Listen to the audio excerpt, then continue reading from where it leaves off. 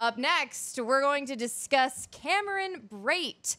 And now that Jameis Winston is back in the fold for Tampa Bay, he might be going back to his favorite tight end, right, Greg? And you hit the nail on the head right there, Maria. Jameis Winston will be the starting quarterback when the Tampa Bay Buccaneers come out of the bye. We just talked about Vance McDonald and how tight end is a really tough position to fill. If you just find one, you're golden. And Cameron Brate may be that golden ticket. Not only is Jameis Winston back in the saddle at quarterback for Tampa Bay, but O.J. Howard's hurt. He's going to be out at least 2 to 4 weeks with a sprained MCL, similar to Evan Ingram's injury.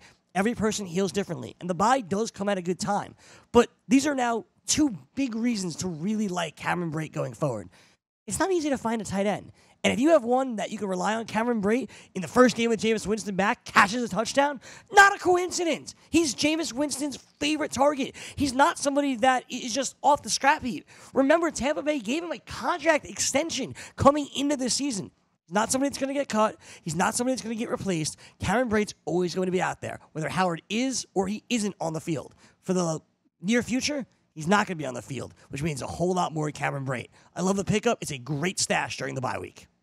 We say it all the time about tight ends. If you get in the end zone once, you're in business, and he did that last week. And even without Jameis Winston starting the game, we had Cameron Brate netting over 10 fantasy points for FanDuel, and that's exactly what you want at tight end.